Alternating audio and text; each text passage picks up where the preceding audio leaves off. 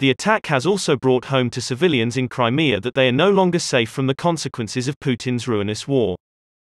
Panicking, Russians are fleeing from Crimea in the wake of Saturday's audacious bombing of the Kerch bridge. The 12-mile bridge was opened in 2018 to much fanfare by the Russian President Vladimir Putin. It connects Crimea to the Russian mainland and has served as a vital supply route for Putin's southern army. On Saturday, a huge explosion caused severe damage to the bridge, a section of which collapsed into the sea.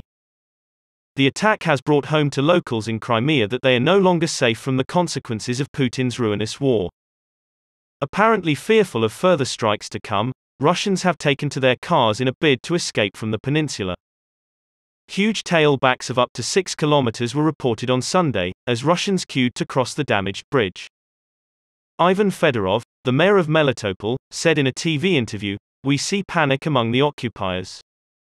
He noted that Russians were also leaving the Crimea and heading back to their homeland via the occupied parts of southern Ukraine. The mayor reported a large number of cars leaving the peninsula and going to the Russian Federation along the highway that runs through Melitopol, Berdyansk and Mariupol. Michael Mackay, a Ukrainian war commentator, also said, "After the Kerch bridge explosions, the invaders are panicking. Russian soldiers flee Crimea to the Russian Federation on the highway through Berdyansk and Mariupol. Russian colonists flee Crimea via ferry and the single-lane bridge."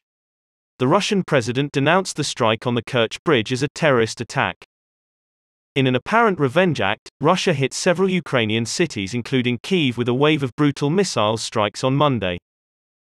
The attacks caused substantial damage to infrastructure and killed and injured dozens of people. According to Ukraine's military, by mid-morning 75 missiles had been launched, of which it claimed over 40 had been intercepted. President Volodymyr Zelensky said that the Kremlin had also deployed its Iranian kamikaze drones in the strikes. He added that Russia's main targets appeared to be energy infrastructure and civilians. Putin threatened further, harsh responses if attacks against Russia continued. The Russian leader is in St. Petersburg attending a Security Council meeting with his close associates. He said, "If attacks continue against Russia, the response will be harsh. The responses will be of the same scale as the threats to Russia. In the event of further attempts to carry out terrorist acts on our territory, Russia's response will be harsh." Ukraine's foreign minister refuted Putin's claims that he had been provoked into retaliation, saying the Russian leader was desperate because of battlefield defeats.